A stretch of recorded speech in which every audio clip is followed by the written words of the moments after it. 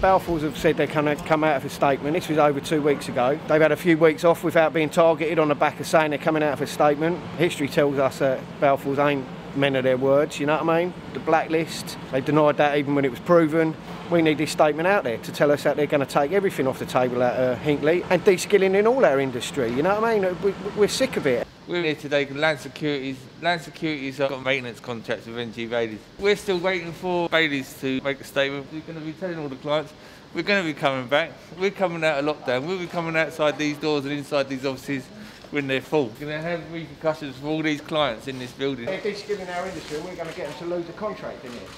You know what I mean? Your clients let's do it from outside. Let's do it from outside. It's no good outside, is it? Let's do the demo. No to ESO! No to ESO! No to ESO! No to ESO! No to ESO!